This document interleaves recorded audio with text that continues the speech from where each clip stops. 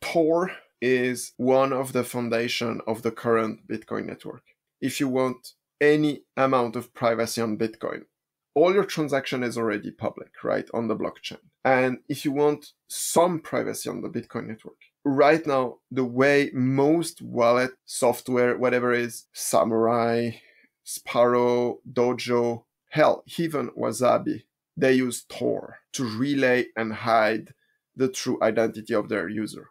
And Tor has been, for the past year, maybe year and a half, subject to intense DDoS spam attack to try to make it useless.